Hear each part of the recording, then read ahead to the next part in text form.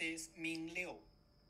We are Hasegawa Lab in Institute of Industrial Science, the University of Tokyo.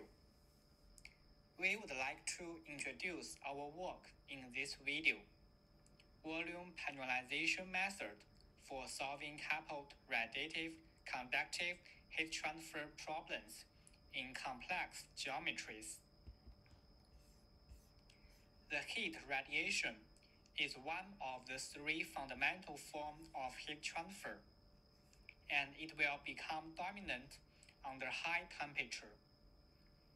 The radiative heat transfer is widely applied in combustion applications, nuclear power plants, atmospheric re-entry, and solar energy. For the simulation of thermal fluid system, the body-fitted mesh is the most commonly used method. However, as the geometry becomes more complicated, the generation of body-fitted mesh has become the bottleneck of the CFD workflow.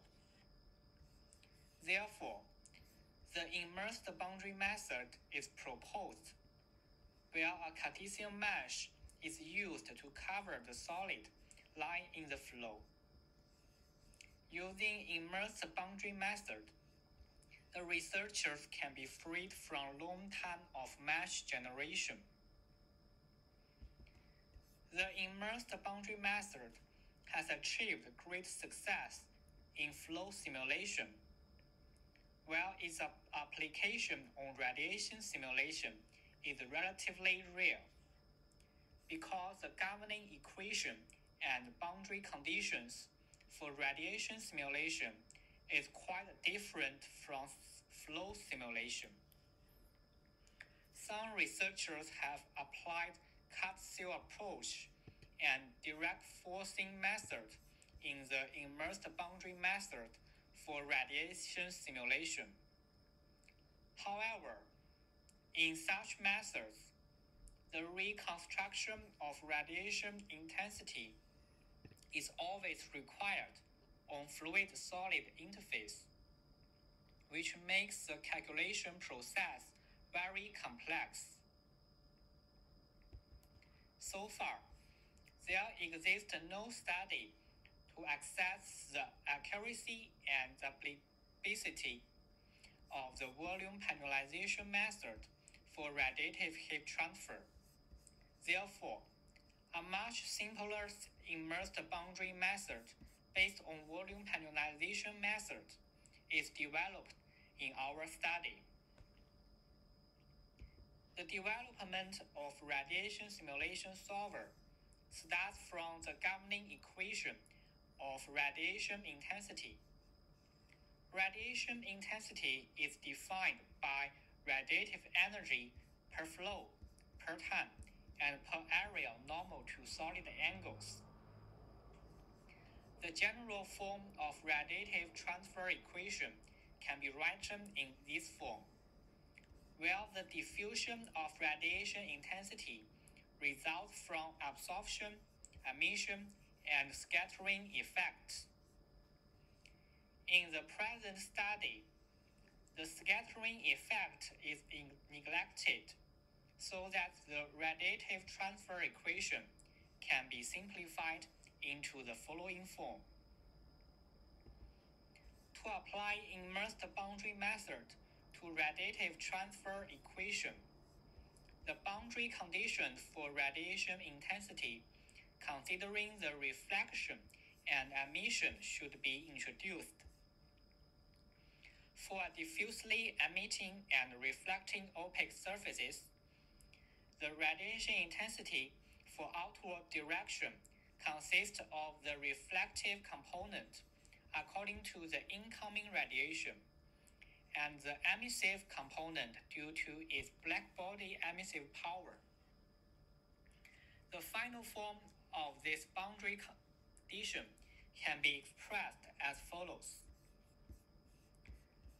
The other thing should be mentioned is that even at a single point, the radiation may be different towards different direction. Therefore, the solid angle is defined and applied to describe three-dimensional directions.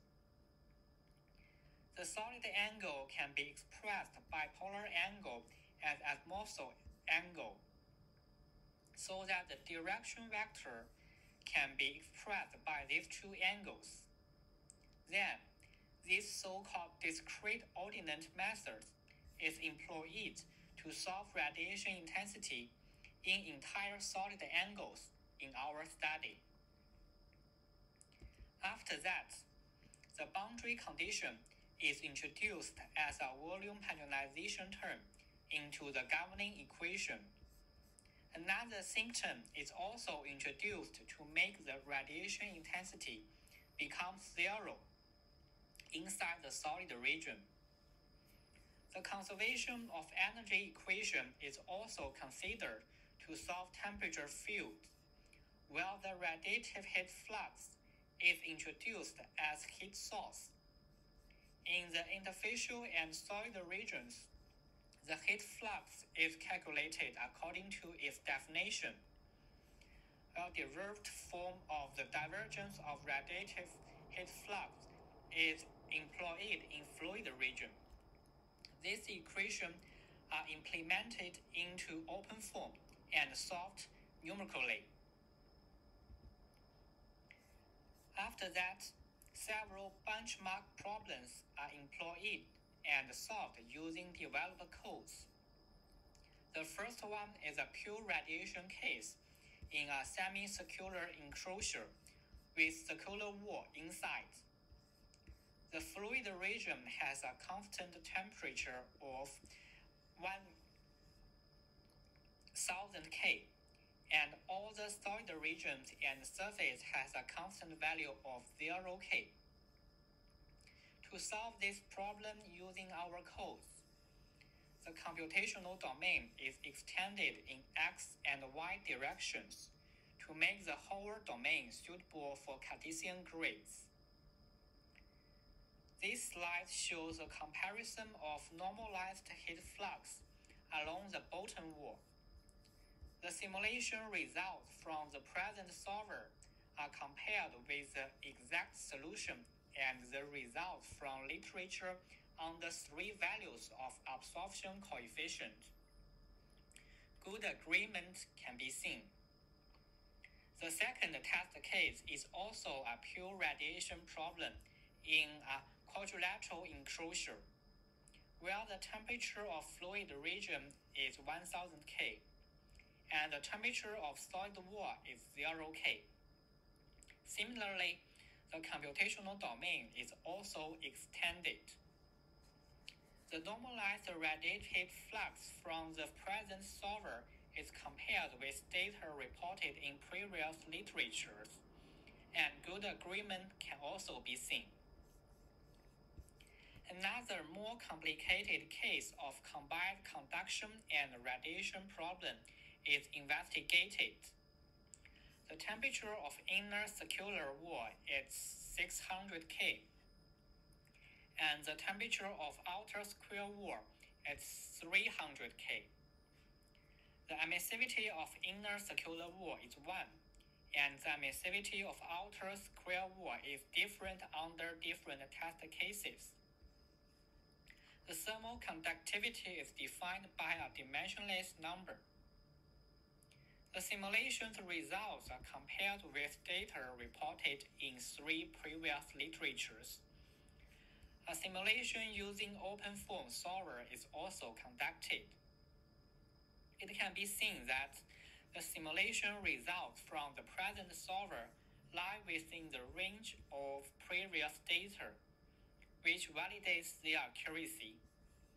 However, spurious oscillations can be seen using open-form solver, which is quite different from other results. At last, we would like to make a brief summary. A novel numerical methodology for simulating pure radiative and coupled radiative-conductive heat transfer problems is proposed based on the discrete ordinate method and the immersed boundary method. The volume penalization method is successfully implemented in radiative heat transfer equation for the first time in order to reproduce the emission, absorption, and reflection on a complex surface between solid and fluid.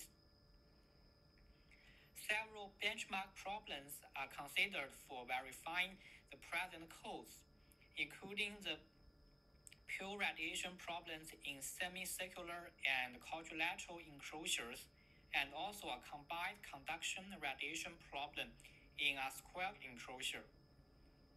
The present numerical results are compared with the exact solutions and numerical results reported in the existing literatures. In general, good agreement can be conferred, and this verifies the accuracy of the present numerical approach. That's all. Thank you for your attention.